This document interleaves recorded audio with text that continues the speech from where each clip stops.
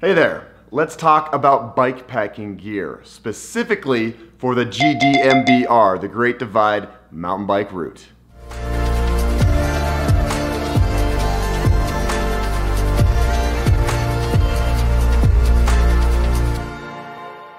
The Great Divide mountain bike route is the longest off-road route in the world. It spans 2,700 miles from Banff, Canada, all the way down to the border of Mexico in New Mexico, running along the spine of the Rocky Mountains.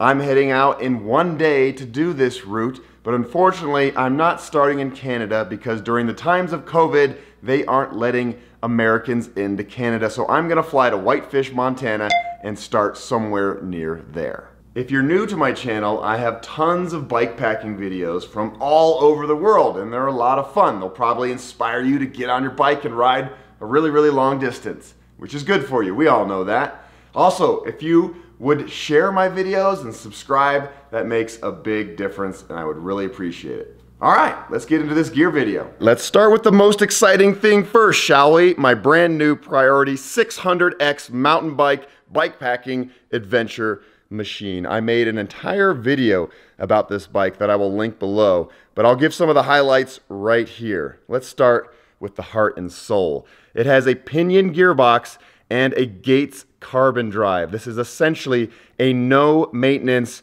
drivetrain. These carbon drives are really cool. They last 3 times longer than a chain, and you never need to lube them.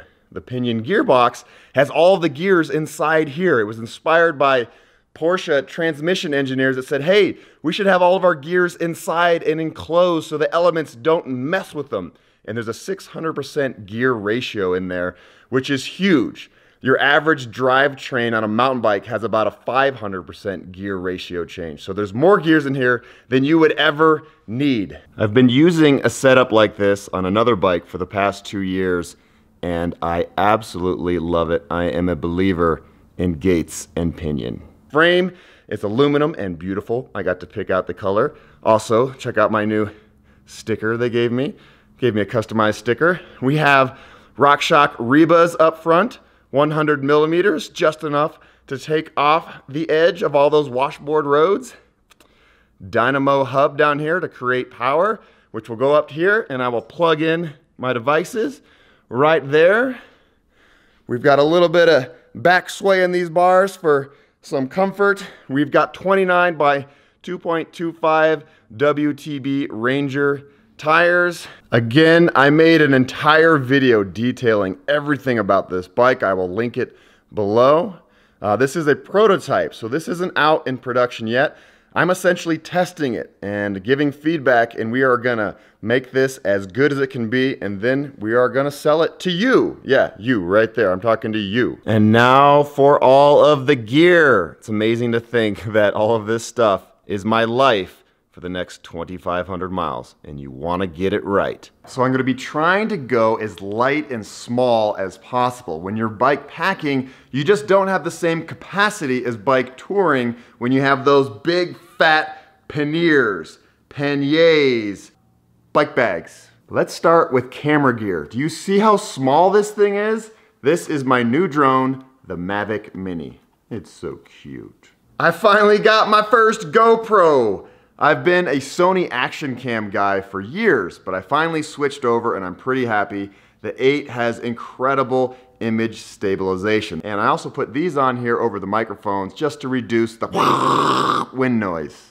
This right here is the Sony Rx100. This will be my main camera. It definitely is a lot better quality than the GoPro, and it has better sound too. Lots and lots of SD cards. Tiny tripod, lots of batteries. This boring looking heavy brick is an Anker 20,000 milliamp charging block, and this can charge my phone up 6 times. It can also charge the GoPro and Sony batteries. Do you realize that I pretty much set the trend for wearing buffs at all times? Usually I wear these to keep sun off my neck. Also, they're really nice to get cool and cold, so they keep your neck chilly. But now, in the days of COVID, you walk into a grocery store, you're all good to go. 2 merino wool shirts, my favorite brand, Showers Pass. I got some shiny new arm sleeves to keep sun off my arms. 2 pairs wool socks. 1 pair of 11 pine shorts with padded liner to protect my booty on those washboard roads. Bike gloves. SPD shoes to clip into my pedals. Flip-flops. Puffy jacket for those cold nights at high altitude. Warm hat. 1 pair of long pants. 1 pair of wool underwear. Sleeping bag. Inflatable mattress. Big Agnes Fly Creek bikepacking tent. Solar powered inflatable Lucy Light. Super lightweight packable rain jacket that my friend Zach let me borrow. Thanks, Zach. Check these out. These are my new water bottle holder snack bags made by my new friends Kai Venture Bags. And they even made me a little get out there patch for them. This is pretty awesome. I will link them below if you want to support them. USA made in Southern California. Custom frame bag made by my friend Jenny.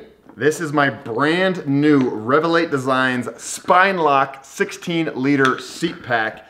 And this thing is amazing. It sits really tight and it doesn't sway around, which is really important when you're on bouncy roads or single track. Revelate Designs mag tank. This goes just behind the stem, and this is where I keep my Sony camera. So while I'm riding, I can pull it out really quick and film on the go and never miss those beautiful moments like a dog chasing me. Jerry can, this goes on the top tube up against the seat. And what's in here? We've got a Leatherman, tire irons, multi-tool, CO2. We've got a patch kit in here and some Squirrel's nut butter. This is like a lube just in case you start getting saddle sores. You don't want saddle sores. 64-ounce water bottle for the bottom tube. And my big silver bottle will go in my wide mouth bottle cage made in the USA. Colorado flag water bottle. I will have 2 of these on the handlebars. There are gonna be some remote sections with limited access to water, so I'm gonna bring one of these guys. A little packable Hydro Pack water bottle. Extra tire sealant, and if this doesn't work, if I get a really big hole and I can't fix the tubeless setup, I have one of these. It's called a tubolito, and it's tiny as you can see, and they say it's 2 times stronger than a regular tube. Zip ties in case I need to zip tie something. I am gonna bring an extra Gates carbon drive. The chances of it breaking are very slim, but if it happens to break and I'm in the middle of nowhere, there are not many bike shops that have Gates carbon drives. Small stack of People for Bikes stickers for the kids I meet along the way. Pump, pump, pump. Also, put some tape on there just in case. It's always good to have some Gorilla Tape. Cliff blocks and Cliff bars. And of course, I'm bringing my Good Luck butter knife for scooping out cans of beans. Yeah, I'm bringing the shaver. I get lots of questions about the brand of my shaver. It's a Braun and it looks like it's the S3 model. I got it for like 60 bucks at Target. Bag full of toiletries with Neosporin and ibuprofen. This is one of the coolest new gadgets that I have, and it's a water purifier. It's called a SteriPen. You dip it in your bottle and it starts shooting out UV rays and kills all the bacteria and viruses, and it only takes about a minute, and you can recharge it right here with USB. And last but not least, sunscreen. I have pretty sensitive skin. I have had basal cell growth in the past. That's what leads to skin cancer. That's why I'm always covering my arms and my neck, and I put this mainly on my face. Wait a second, I forgot this one last thing. It's my Wahoo bike computer. I've only had it since January, but I love it. I never get lost anymore. All I have to do is download any route I want. In this case, obviously the Great Divide route, and this thing will navigate me there. It's just like the navigation on your phone. It gives you left and right directions the entire way, and it gives you all sorts of other information as well, like how fast you're going and the incline of the hills. Maybe it's not a good idea to look at that part. And that is it. After 15 years of bike touring and bike packing, I finally feel like I have my gear list pretty dialed in. And remember, I am going to be making videos of the experience, so stay tuned for those. And I just want to say that I'm incredibly grateful for this opportunity. This is something that I've wanted to do for many, many years. and I get to explore small town America in really remote areas, and I'm gonna be sleeping under the stars, and it's just gonna be a lot of nature, which is a lot of good for my soul. So thank you so much for watching this video. If you want to watch my other bikepacking videos, I will link some down below. And I want to give a huge shout out of thanks to Priority Bikes, Gates, and Pinion for helping to make this adventure a reality. Okay, that's a lot of talking. Now it's time to eat some spaghetti and carbo load. I'm leaving tomorrow.